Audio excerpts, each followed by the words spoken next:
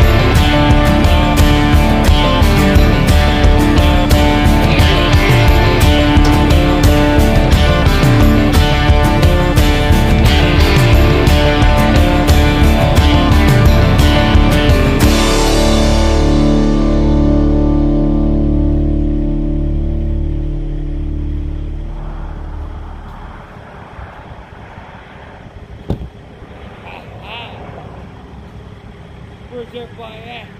It's homie bonbons. What, boss?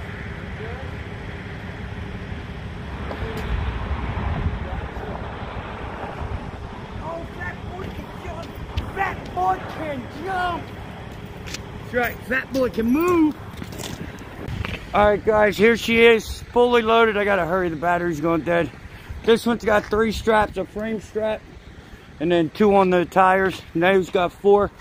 As you can see, I cradled over the tires. Actually, I am going to put 1 more on that one. You know, this is, you get as close as you can with it.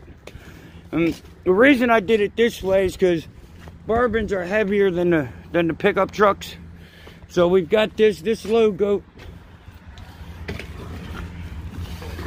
You make sure.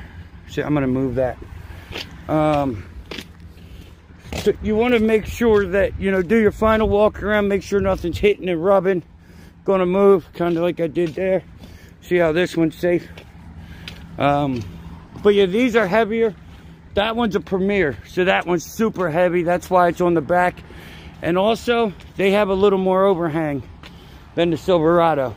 So, this is a 3-car load. This one's paying $750 going down to Chicago. 300 and, I don't know, 20 miles. I deadheaded 40 miles to get it. So, it all makes sense. It works out in the end. So what I did here, see how I just went into the frame and pulled it down. I'm going to do the other tire. I don't like dealing with these tires because I can't get it as tight as I like. Because, you know what I mean? Because I can't really reach. I got to get a ladder. But now I know I could have hauled these with a small car. I do know that now, so I can get 3 trucks in a car on here. And we're actually going to test that on Monday. Or, yeah, Monday. So, alright guys, this is the load. And now earlier I told you about the wind. And you've seen how bad it was moving that truck. I'm going to post a picture right here somewhere and show you what it did to that flipper. Now that flipper is about 30 pounds. That flipper's about 30 pounds.